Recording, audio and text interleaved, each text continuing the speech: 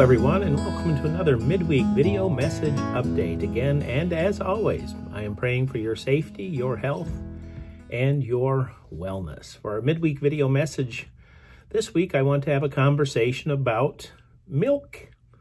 You heard me correctly, milk.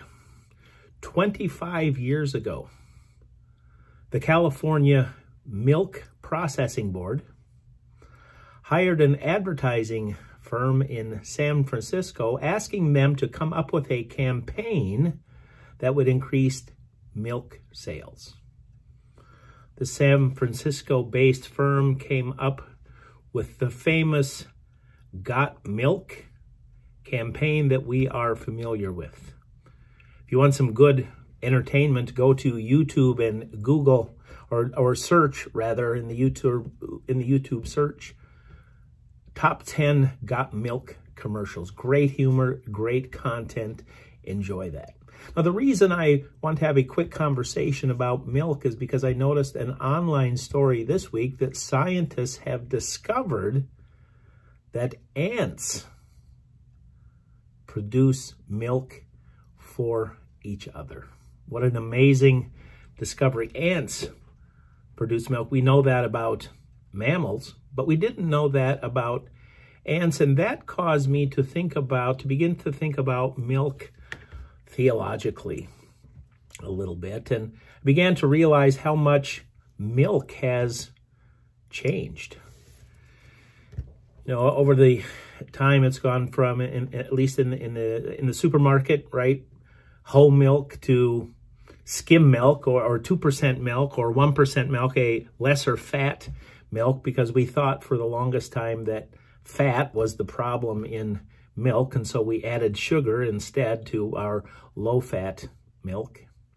And then along came our fascination recently with almond milk, and now oat milk, and there was goat's milk in there. And I don't know if any of you have ever tried pea milk. I haven't had the courage to try pea milk yet, and there's probably some other milks out there. But it's just fascinating to me that how much milk has changed just in my lifetime. But then this ant news item reminds me that milk hasn't changed at all, that even ants now, scientists have discovered, share milk with each other, because milk is that life-giving, foundational, formulaic substance that sustains and helps all of life flourish. And the reality is that all of us began our lives similarly with our mother's milk. And so it should really be no surprising that while on one hand, milk has changed a lot, milk really hasn't changed at all. The psalmist in number 65 reminds us, and I quote, "O God, you are my God. I seek you, my soul thirsts for you, my flesh faints for you, as in a dry and weary land where there is no water. So I have looked upon you in the sanctuary, beholding your power and glory, because your steadfast love is better than life.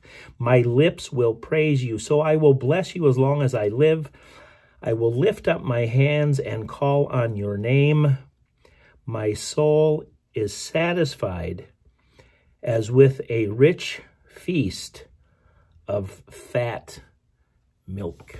Friends and neighbors in Christ, as our holiday season zaps us, milks us, really, of our constitution, of our life, wearing us out, running us ragged, let us be reminded that during this season of Advent, that God is coming to us and nourishing us, feeding us the fatness of God's grace in the promise of Jesus' return to save the world, to bring all of creation back into its right place with God. As you are hungry, as your soul thirsts, as you desire to be at peace, as you desire to know contentment, as you desire to just be involved and secure in this world, be reminded that that life-giving initial feeding is the milk of God's word, that is Christ Jesus, crucified, resurrected, and promised to come again. Feast on God's fatness for you.